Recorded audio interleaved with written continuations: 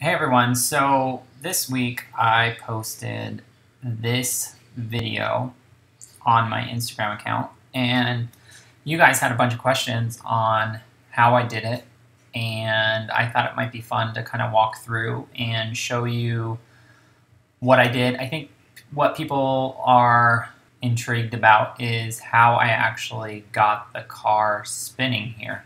And to do that, there's actually a site, and it used to be, so when I made this originally, it was only available as an app through the App Store, but now they actually have a website, and it made it a little bit easier. So here's the website. It's called 3dtuning.com, and essentially what this website does is it allows you to make your car, or something similar to that. So I went down to Mustang and I selected the 2015, and then you can go through and you can customize it. So what's cool is you can go in and you can change the different parts on your car, and you can also, over here, you can change the background color. So what I did is I went through, and at each different section of the car turning, I went and took a freeze frame of the car. And then what I did is once those freeze frames were loaded, I took those over here into Lightroom. So here is all of the images of the car. So front, and you can see the progression as they turn all the way through to the end. So what we're going to do now is we're just going to click on that first one, click on the last one, and then we're going to edit in, open as layers in Photoshop. And we'll give that a minute to kind of churn through everything. Okay, so Photoshop had a chance to process all of those. So what we're going to do is we're going to click on all of those. We're going to go over to Edit, Auto Align Layers, and we're going to click OK, and we're going to let Photoshop kind of do its thing. When I took the screen grab, I made sure I left these areas up here as kind of the constant, as this would always be changing and potentially the ad would be changing. So the hope is that with this being constant in all the shots, that it would be able to auto align off of that. So it looks like from the thumbnails we're okay. Actually, let's try this. So I don't think that that worked initially, so let's try this. Let's go in here. Let's crop this in some. And then we'll crop in this way some as well. And maybe that'll help things. All right, so let's turn those layers back on. We'll click on the first layer, click on the last layer, and then do that one more time. Init, Image, Auto Align Layers, click OK, and let's see if that did a little bit better job.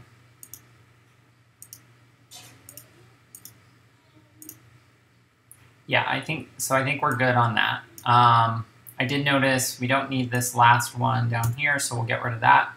So now, essentially what we have is we have all of those screenshots that I took, and it's every angle of the car in that program.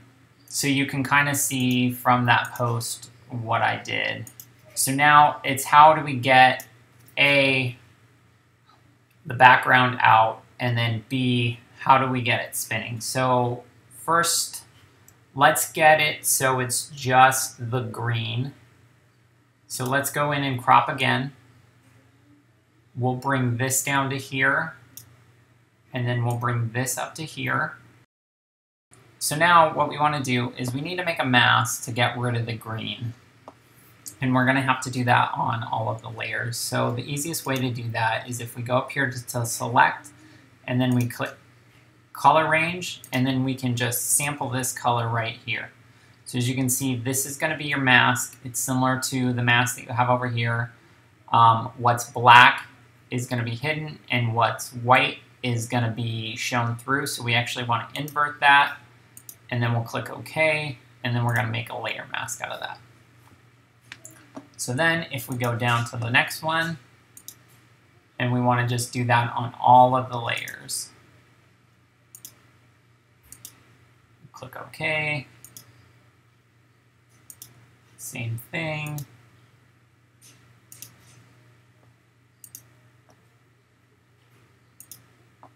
So I'll speed ahead and we'll rejoin once we're at the very end and we have all the layers masked. So what you're going to want to do is go through all 26 layers and do this same process of going to select, color range, and then click OK, and then click on that. Okay, so now we have everything masked out. We have all 26 layers with layer masks applied. So now what we're going to do is we're going to go up here into the window area, and we're going to go down here to where it says timeline. So Photoshop has a built-in video feature. Now, the disclaimer is that the video features in like Premiere or After Effects work much better than Photoshop. So if you have those pieces of software, I definitely recommend using them. They're a lot easier to work with. They're a lot faster. They're optimized for video. Photoshop is optimized for photo editing. So it is a bit laggy, but if you only have Photoshop, this is how you do it. So you're going to click down here where it says Create Timeline, and then you can see what it's done is all of these layers over here have now been converted into layers over here, but these play over time. So this is how video software works, is you have a playhead here, and as you scrub over, that's what will play on screen. Now, the problem is that there's no break, so all you're seeing is layer 1. So what we want to do is let's come over like 3. We'll come over 4 frames. So right down here you can see this is frames, this is seconds, and then down here is minutes. So there's 30 frames in a second of video. So what we want to do is we want to pull all of these over so all of these clips are just 4 frames long. This will give us a little bit of a kind of choppy feel video, but that's kind of what I did for that other Instagram piece.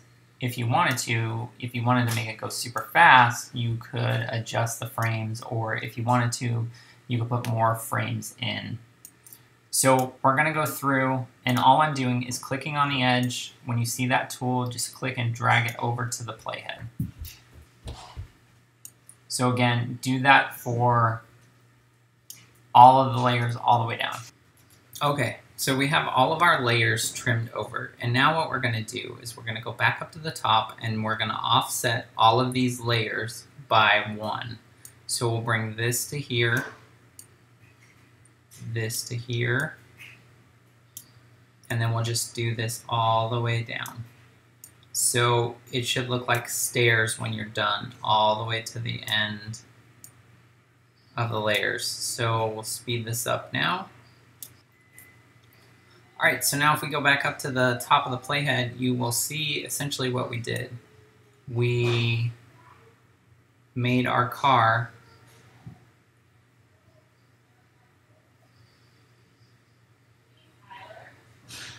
spin around.